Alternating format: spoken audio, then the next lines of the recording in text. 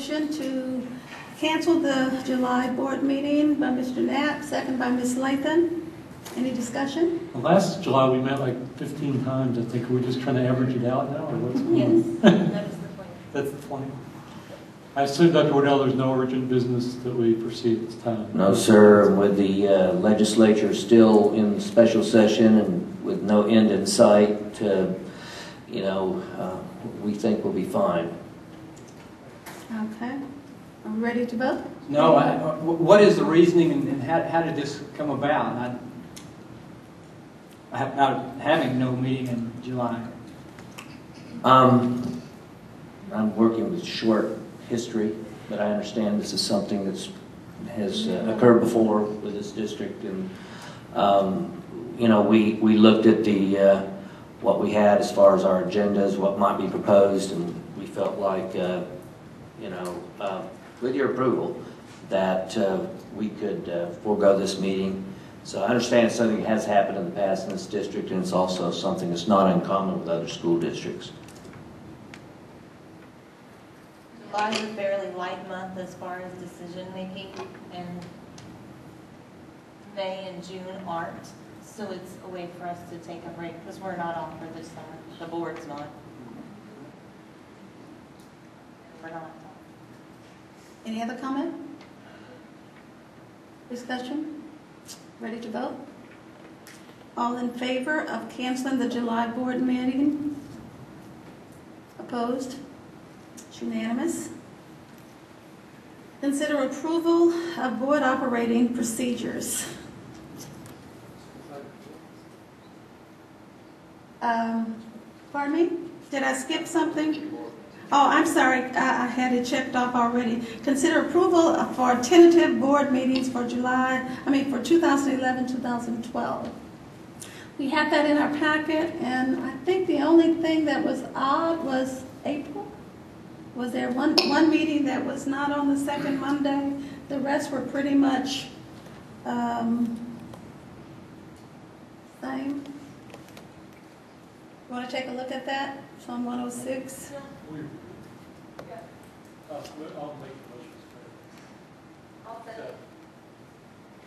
It's been moved and seconded that we consider approval of the tentative board meetings for 2011-2012. Any discussion? Yes, if we are going to move the spring break, then the board meeting will fall right in the middle of spring break. So having said that, I would like to amend the motion to approve this with the change of March 12, 2012 to the March 19, 2012 if we alter the spring break. Good point. Actually, that's something that you can do right after the new year, as soon as it's passed. You can do that prior to that. I wouldn't suggest that you change it right now because you don't know what the vote is going to be in a few minutes. And also the April one, I believe, was moved because of the change to the first Monday due to the bad weather day, as noted in the agenda. April. Would you like to go down and consider? There was no second to that amendment. Did it die? I thought you second. Oh, you did? Okay. What you're saying is we can pass this evening, and then sometime down the road, if things change, we can amend it. So. But if we're considering the calendar down here to on down, can we take that? May we have permission to move and go to this agenda first, and then come back? Anyone object to moving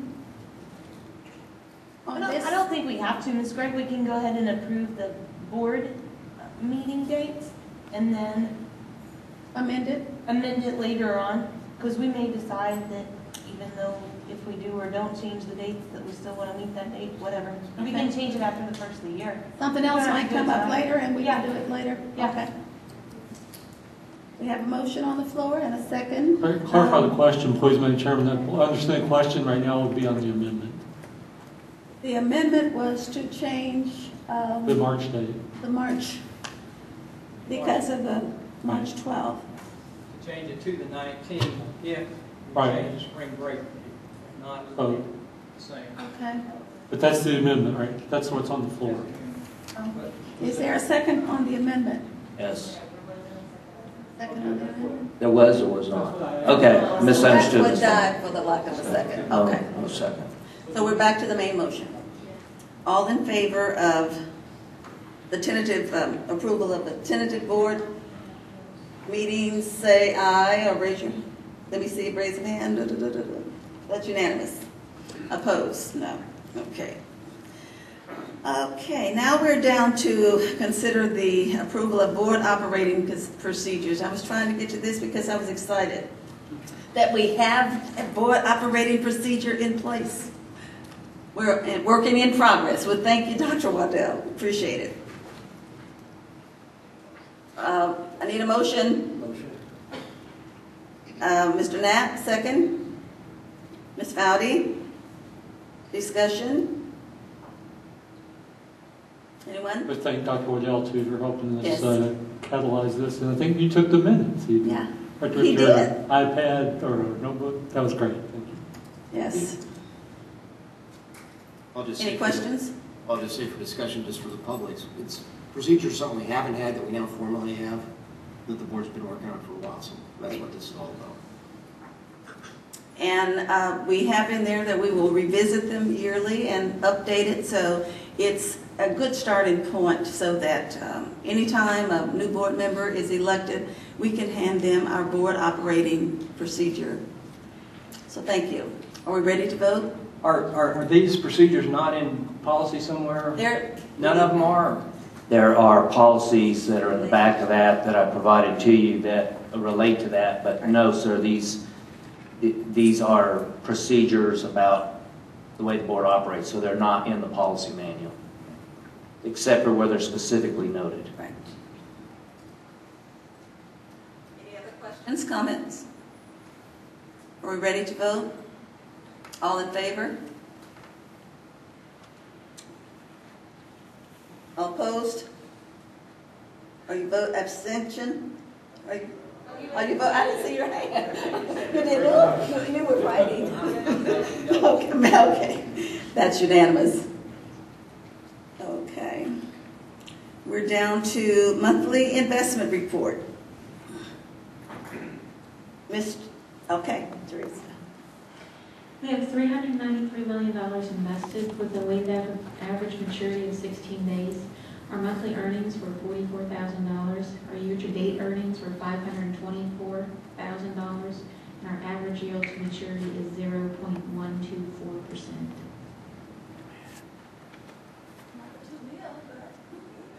Oh, ma'am.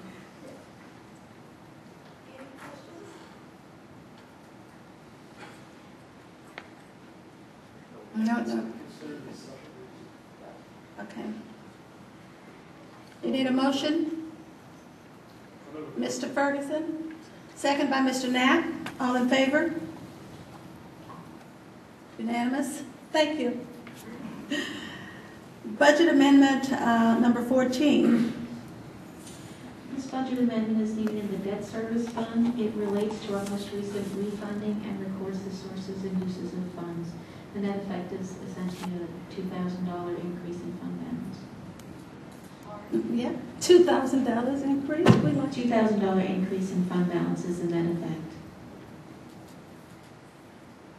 Need a motion? Mr. Ferguson, second by Ms. Latham. Any questions? Discussion? All in favor? Unanimous. Denton County Appraisal District nomination for board vacancy.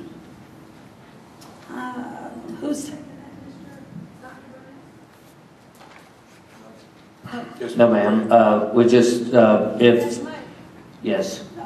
We just need someone, a board member. They're based on the size of the school district. The district has some 2 seats that are available to it on the appraisal district. There's a vacancy, and but nominations can be sent in by all entities that participate in the appraisal district. So we assume that you would want to make a nomination. to have that seat filled. So all that's required is for nominations, a motion for nomination, and for that nomination to be approved. Is this the one that would resign, and then it's just until the end of this year? That's correct. Okay. Andrew, Madam President, I'd like to nominate John Mihalik out of, let's see, Carrollton. what's the name? John Mihalik. Okay, yeah, that's the one that we have information on. It's been moved and second that we nominate John Mihalik for the Denton County Appraisal District nomination for board vacancy. I would also like for us to consider Mr. Tom Washington. I'm not sure how we do the procedure at this point. Did you say we had two? Do we have two? Yeah. We only have one vacancy to fill. We only have one vacancy to fill. It said one that ended in December. No, ma'am, there's just one vacancy. You can nominate, well, probably should wait for a second on Mr. Ferguson's motion. Okay. Okay, so if I may, you can send in more than one nomination, that's possible. Just something to consider, however, the Board of Directors of the Appraisal District will be the ones who decide on the who fills the place. It would be clear for that board and more powerful if one nomination goes forward and not two. That it would probably be confusing for them when they make that decision of just what this board really wanted.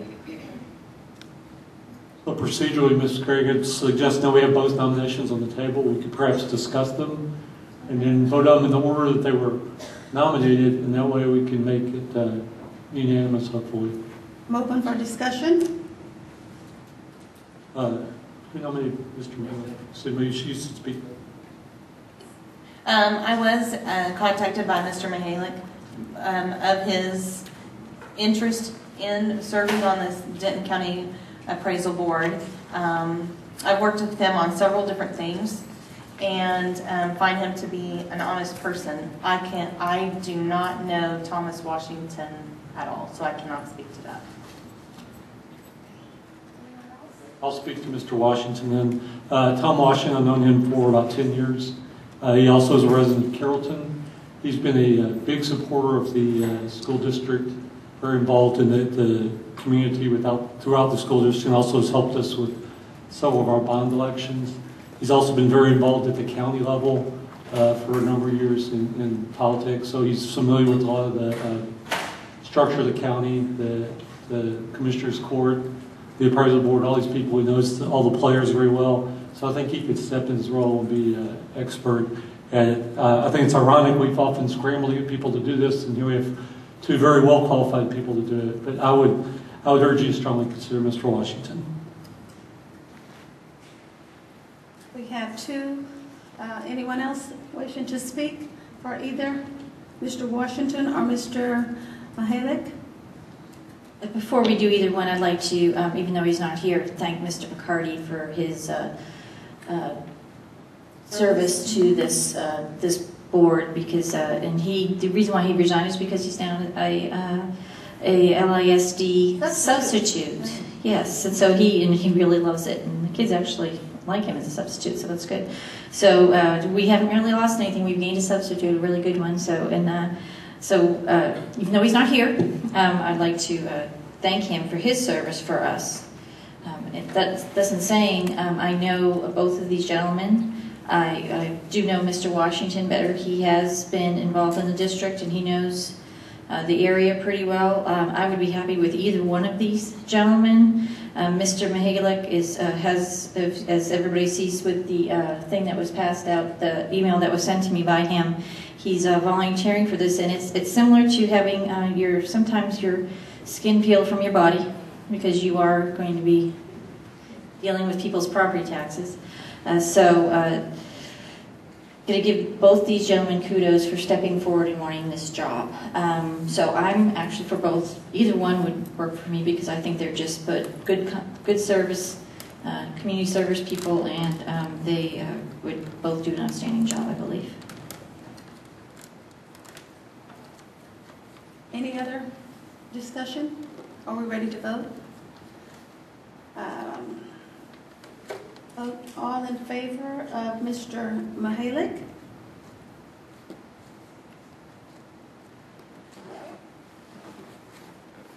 Mr. Washington? The Mr. Halick will be the name that we will send forward.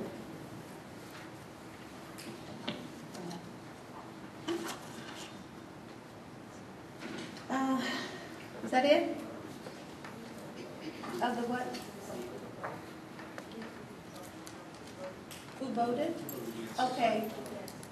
For Miss, let's see that again. Miss, all for Miss Latham? Miss Latham? Miss Fowdy? For this, we're voting for Mr. Mahalik, and this, they want to see names of people, correct? Yes. Miss Latham, Miss Fowdy, Mr. McDaniel, Miss Gregg, Mr. Knapp. Those for Mr. Washington, Mr. Ferguson, and Miss Collier. Any other question? Okay. Next. Student information system. I believe we're pulling this, Yes, sir.